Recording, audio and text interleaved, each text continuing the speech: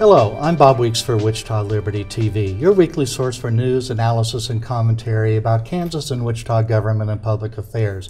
We're broadcast on Great Plains Television, that's channel 26.1 on Sundays at 8:30 in the morning, repeated at 4:30 in the afternoon, and we have some new channels and new times we broadcast on as well. I don't have them remembered yet, so you'll need to check the website for that. Also, The Voice for Liberty, my site at wichitaliberty.org. You'll find all the old episodes of Wichita Liberty TV there, along with show notes for them and show notes for this episode, and all the other content that I and others create on almost a daily basis. Today, our guest is Matt Kibbe. You may know him from Freedom Works, a national grassroots advocacy organization he founded in 2004. He served as president of that until his departure in July 2015. Before Freedom Works, he served as a congressional chief of staff and House Budget Committee associate. He was budget director for the U.S. Chamber of Commerce. He's author of a few best-selling books. One is Give Us Liberty, a Tea Party manifesto written with Dick Armey.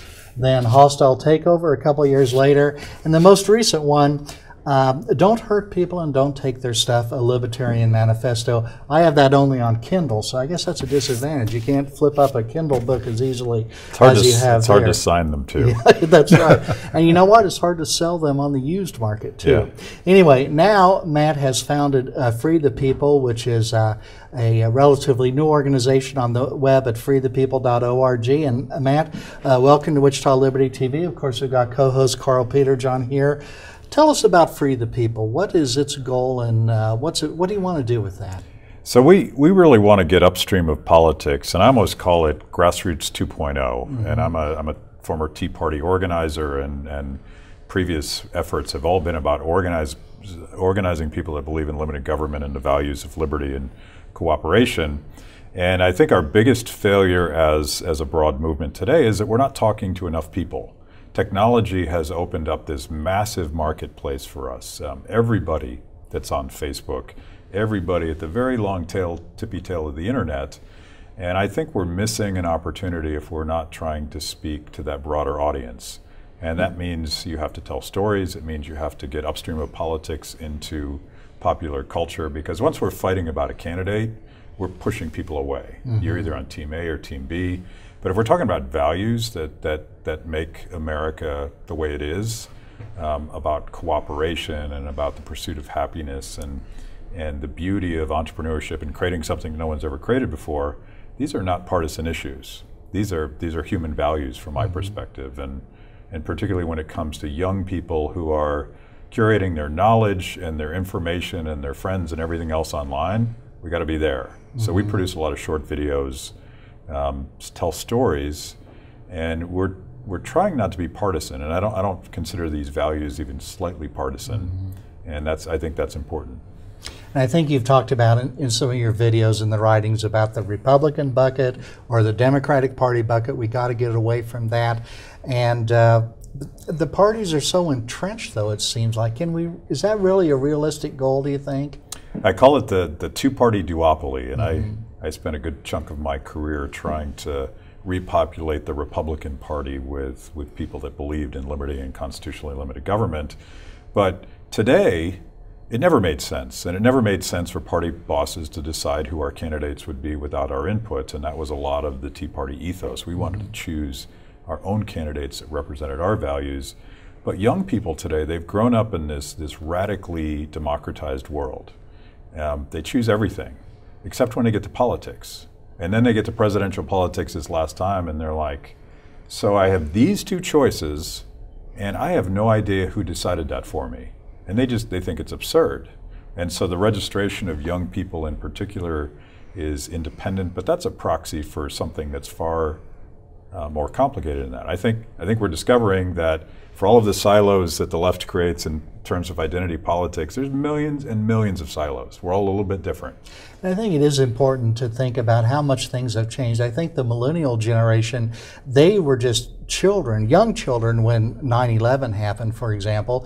I know they threw a telephone book of white pages and yellow pages on my driveway the other day, and I thought, who uses a telephone book anymore? So that's just a little bit of symptoms of a few changes, I think. So, yeah. So you think that Facebook, Twitter, other types of online activists, or is there something beyond Facebook and Twitter that people are using these days? Oh, there is. I mean, my staff is all made up of young people, many of whom are under 30, and I joke to them now, by the time you turn 25, you're completely obsolete because all of the platforms that you grew up with will be gone the way of the buggy whip. It's still dominated by Facebook and Twitter, but particularly with young people, Instagram and Snapchat. And what's really interesting is the next generation, because Facebook, for all of its disintermediation, is still top-down. It's controlled by the gnomes at Facebook headquarters, and they sometimes censor speech and all that stuff. Social media platforms built on blockchain will have no central control. So you're talking about sort of a dream marketplace the way that classical liberals and small government conservatives think about it. We're going to exchange ideas and goods and services, and there'll be no middleman. So I think the potential of this to achieve the kind of goals that we all share is we're just scratching the surface. We don't even know quite yet how this is going to go, but I think it's a good thing. I think that's kind of interesting because as Facebook and some of these other digital properties become more important, you start to see politicians are waking up and say, hey, we've let them grow unregulated. Now we've got to rein them in a little bit for whether the Russia scandal on Facebook is real or not. Still, that's probably going to provide the wedge that politicians need in order to apply some regulation. So let's take our first commercial break for today on Wichita Liberty TV. We'll be right back.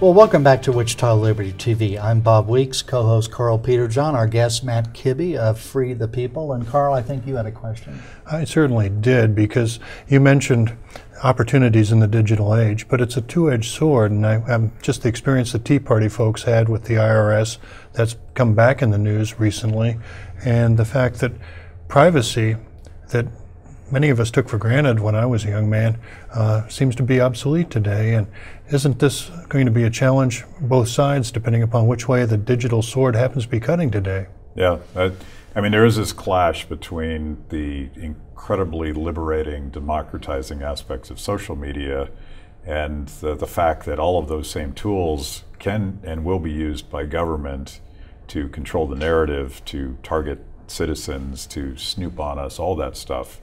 And even Facebook does that. They've come to admit that they have been harvesting a lot of data. I think that's just the way it is now. Like if you want to be private in your life and you really want to get off the grid today, it's virtually impossible to do. But you can't go on social media. But the fact is the rest of us are there. And we are having these conversations. And I think we just get ahead of that. You mentioned the IRS scandal and the way that Lois Lerner and her cohorts targeted those Tea Party groups. The only reason that they were ever caught is because of social media, because those Tea Party groups could tell their story outside of mainstream media. So the upside is the transparency it creates. The downside is, and we got to be conscious of this, governments, the first thing a tyrannical government does today in Ukraine, in some of these Arab Spring type situations, is they shut down Twitter.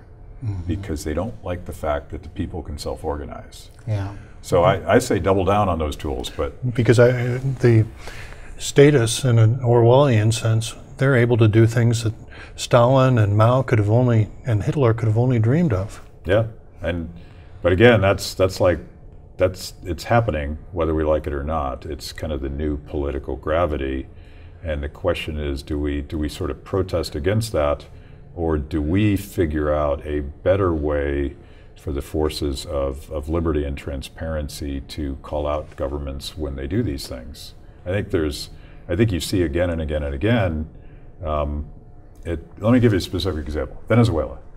Venezuela has had this massive uprising against an increasingly oppressive socialist regime. The size of those protests and the fact that you can watch endless videos on YouTube showing the most brutal, violent tactics used by the government against their people. Compare that to Mao's Great Leap Forward. He ended up murdering 45 million people. Most of the world did not know for 20, 30 years. A lot of people don't know today. Or about Stalin making a famine in the Ukraine, and the New York Times thought Stalin was a great guy, but now we know, no, that wasn't true at all. Walter Duranty received the Pulitzer Prize for his fake news in the 1930s about the Ukraine. Yeah, we've all read these stories, and he was FDR's advisor, and the only story that Americans got about Stalin was through that New York Times, which was fundamentally corrupted. That guy would not get away with it today. The New York Times does not get away with that today the way they did that. Yeah. Well, let me ask you, because from talking about examples in journalism, we've got young people who seem to be really attracted to collectivist, statist solutions. And I view it as partly our age where we don't have, I would culturally, there are no heroes. We're tearing down icons as we speak. Now, some of them, if it's a Confederate general, that's one thing, but I saw a story about we're going to tear down Abraham Lincoln because he owned slaves, which of course is a historic inaccuracy, but in this day and age, I feel it, so it must, you know, my emotions are paramount. And how do we get past this and in our environment where politics seems to be everywhere and everything? Yeah, I mean, we've all seen these polls about young people being romanced by socialism, and Bernie, of course, rebranded it. It's democratic socialism now. I don't know what that is. It seems like a contradiction in terms. But when you dig into, and the Reason Foundation does some really interesting polling on this subject, when you start to ask young people what they mean when they say socialism, it has absolutely nothing to do with what we understand socialism to be. Socialism is a very top-down and ultimately a brutally violent way of forcing people to do something they wouldn't do otherwise. And the results are playing out before our eyes in Venezuela. But when young people hear that phrase, they think about people working together at the local level to solve problems cooperatively. And I'm thinking to myself, no, that's us. This is what we believe. This has nothing to do with socialism. So I think instead of scolding young people, I think we have to have that conversation, because you go on, it's the same polling that I'm citing goes on to say, so do you believe that the government should own the means of production? And they're like, heck no, that's a stupid idea. Do you want the government to own Uber or Amazon? There's confusion. It's all about there's confused language here, and you know they talk about the sharing economy, but you know Uber is not just part of the sharing economy. It's a brutally efficient way to allocate scarce resources. Yeah. Hold on to that idea, Matt, and we're going to explore that a little bit more in just a moment when we come back from another break on Wichita Liberty TV.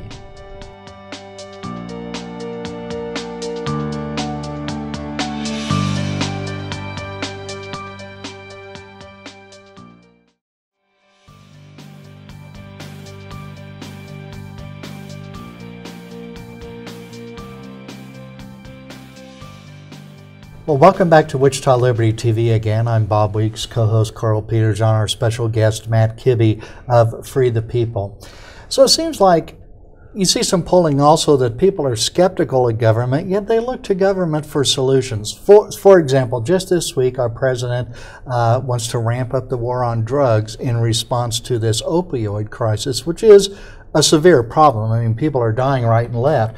So I did some research. There's an article early this year from the Journal of Pain Management. I think it's a peer-reviewed scholarly journal. It concludes fewer patients are being prescribed opioids. The amounts prescribed are less, the daily doses are less, and there is a national emphasis on non-opioid treatment alternatives. In conclusion, public health policies and actions have resulted in decreased utilization of prescription opioids. That's been going on for about 5 years, I think it said. Yet more and more people are dying every year from opioid overdose at the time the government wants to even ramp up the war on drugs. How does that make any sense at all? Well, I think part of it is actually the war on drugs and President Trump wanting to essentially expand the war on drugs to take on opioids. We've seen throughout American history that these these good intentioned policies actually lead to the opposite result. And I happen to be friends with a number of chronic pain sufferers. A friend of mine, Christine, has struggled with the results of a benign brain tumor most of her life. And she was on opioids. They all have an opioid story, and they could tell you some fairly devastating stories about long-term opioid use. They've tried medical cannabis, and we haven't allowed that until recently. And my friend lives in Utah, and she breaks the law every time she does that. My suggestion would be less regulation and more liberty, because opioids serve a very important function. A lot of people get relief, and hard to overdose from marijuana. I mean, I'm not a user, so I don't really know, but it's either difficult or impossible, I think. I think the net number of people, the gross number of people that have died from marijuana use is 0. And yeah, there's a lot of scare stories about this stuff, but I think the government involvement in the war on drugs has been a categorical disaster. The same way when we banned alcohol, you created all these perverse outcomes and violent gangs and bootleg liquor that killed people. I'd rather to bring it all out and not judge people so much, but let's focus on public safety and not our opinion about whether our neighbors should be using medical cannabis. Because a lot of the times the problem are not that the drugs are actually harmful themselves, although some are very harmful. I'm not advocating their use, but people struggle because in order to feed their addiction, they have to become criminals. Yeah, and you know, one of the lesser told stories is veterans. They come back from war and they get hooked on opioids, and then they're cut loose, and all of a sudden they do become criminals. And once you get an arrest on your record, it's hard to get a job. Right. This feeds the mass incarceration that we're seeing in our prisons. So I think a more rational drug policy. I'm disappointed that President Trump has gone this way, because he said some fairly thoughtful things about medical cannabis when he was a candidate. And but the Attorney General Sessions is just, he really wants to ramp up the war on marijuana and everything. So. He's a very 19th century Attorney General, and yeah, he said that good people don't smoke marijuana, and I have offered publicly, I'd love to put together a contingent of patients who use this. We actually produced a number of videos about this, and everything from seizures to chronic neck pain to things that turn people from bedridden, unproductive to productive citizens. I don't know why anyone would say no to that. I don't get that. Yeah, and you know, in Kansas, we don't even have medical marijuana. It seems like we're a long ways from that in Kansas, because we know legislators, I won't name them, who said, we'd rather build more prisons than let people use medical marijuana. So we're pretty far away from that. Carl, did you have a remark there? Or? Well, I was going to ask, we've had a lot of discussion about Obamacare in general. Do you see that having any impact on the opioid crisis, either positively or negatively? Because of Medicaid expansion, Kansas is one of the states that hasn't had it. We haven't had the opioid problem, but I've heard conflicting reasons why it hasn't been as severe here as it has been in other parts of the country. Yeah, there was a recent essay by a doctor named Jeffrey Singer. Maybe you guys know Jeffrey. He's a Cato adjunct scholar, and he's a doctor, and he would argue that the opioid crisis is wildly exaggerated, and it's definitely dangerous, and people are definitely getting in trouble, but the context of its use in proper medical circumstances is essential, and we once we make things illegal, you will get bootleg, bad, You're buying from sellers who have no reputation to protect, and therefore their product could be, you know, way out of bounds as far as the strength or other thing adulterated in there, and that's what leads to problems. So we don't have that problem. I listened to his podcast just the other day. You don't have that problem with like whiskey, because you go to the store and it says 80 proof, and you know it's going to be pretty close to that. Otherwise, the reputation of the distiller will suffer. Plus, you have recourse if you can sue people, but you can't sue your crack dealer or your meth dealer or whatever either. So, Matt, one more commercial break this week on Wichita Liberty TV, and we'll be right back.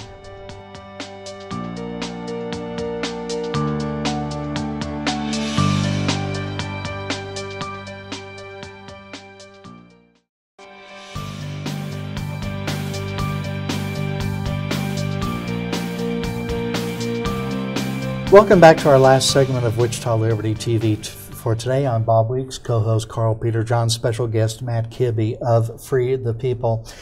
And Matt, your most recent book was titled Don't Hurt People and Don't Take Their Stuff. I think that's a distillation of the libertarian non-aggression axiom. I know David Bowe says don't hit people, don't hurt people, pretty much the same thing. And in that book, well, what's curious about libertarians is most people would say, yeah, you can't hit people, you can't steal from them. Libertarians are curious because we insist on applying that to government as well. You wrote, it seems to me that stealing is always wrong and that you can't outsource stealing to a third party like a congressman and expect to feel any better about your actions. A lot of people don't think that makes any sense at all. Yeah, it's funny because the thing that holds civil society together is what we do voluntarily, the values that we share as a community, and those didn't come from government. Mm-hmm. And the idea that we would use government to solve social problems that, say, our neighbor's in trouble, mm-hmm. and you almost develop a rationale for not taking responsibility for helping up people in your own community because you're like, I already paid. I paid in Washington. There's a government let them program fix this for problem. that. Yeah. So it becomes an excuse not to take responsibility.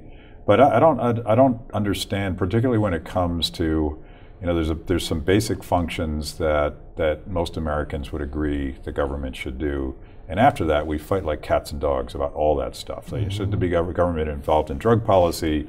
Is mass incarceration a good thing? Should we be providing free health care to people? We don't One of the agree most on those important things, like schools, educating young people, we fight hard like that over schooling, and that should be something we cooperate and celebrate instead of fighting. But Bob, the question is who decides within, if we say it's a government function, should it be a local government function, state, federal? And we've got kind of a mishmash, hybrid at the moment. And at the moment here in Kansas, it's Kansas Supreme Court setting state spending policy, which is the bulk of the revenue that's being spent by the 280 some school districts in this state. But if you were to say education is not a government function, people would look at you like, oh, don't you want people to read? That's the standard response, and we struggle with that. And I do think that people that are for an expansive government should be forced to go through the exercise of actually going to their neighbor's house and with a gun at their side. They don't have to pull it as long as the neighbor will comply, mm-hmm. but they need to understand that this is a form of theft, particularly when you get into the government doing everything. And the other dirty secret is that whatever your intentions are, you want the government to provide free health care so that every Medicaid recipient gets free health care. But the real recipient is some corporation, is some middleman, is somebody with a seat of power in Washington that's skimming all of the cream off of these programs. And by the time it gets to a Medicaid patient, you're standing in line. You're waiting for lousy service. But here's it's worse than that, Matt, because as a local official, we had a lot of grant programs. Some of them were state grant programs, some of them were federal grant programs, some of them were federal pass-through programs administered by the state. So the Topeka or Washington would say, we're doing something, but it's actually the local government that was actually where the rubber met the road in terms of this grant program, whatever it might be, whether it was a health department, whether it was related to addiction problems or whatever we happen to be dealing with. So it's the complicated nature of it, and we've moved away. You talked about the voluntary cooperation. That was the big takeaway from de Tocqueville in Democracy in America, that voluntary cooperation, he was stunned by it, but it was the decentralization of power and decision making, and we've moved away from it. As a local official, I don't know how many times I felt like we'd have a discussion, but our hands were tied because the criteria was being determined by other levels of government.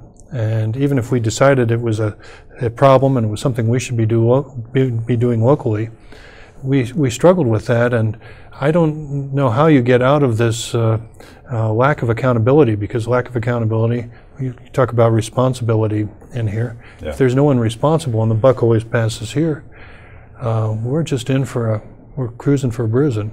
It's always the dilemma for libertarians and limited government advocates is the other side can always offer up a program. We'll spend money on this. And it's always an empty promise, but it sounds better than perhaps our answer of, you know what, the market's going to figure this out. So I think our challenge is to get beyond, libertarians are generally raging against the machine, and we have this moral outrage about horrible things that governments have done and misallocation of resources and leaving children behind in our education system. We don't really talk about the beauty of liberty that much. We don't talk about how awesome it is that you can start up a nano craft brewery in this country and make something that no one's ever made before, and do it just because you wanted to. You didn't have to get anybody's permission. You didn't have to get approval from the government, although you do with the production of beer. We don't talk about the awesome pursuit of happiness that only happens when people are free. And so part of what we're trying to do at Free the People is tell those stories, those beautiful stories of people who can only thrive because they're free to do so. We got to do more of that, because we spend all of our time raging against big government, and we should. We're right to do that, but we don't have that positive vision, I think, that the left gets away with their empty promises. And I think that's important, because oftentimes people say, Bob, you're just against everything. What are you for? Well, I'm not for a government plan, but I'm for people doing like what you talked about there. So I really appreciate that, Matt. That's at freethepeople.org. The video and other things like that, I think, are very helpful. So we're out of time today. So Matt Kibbe, thanks very much for stopping by. Karl, thank you for your input. We'll see you next week on another episode of Wichita Liberty TV.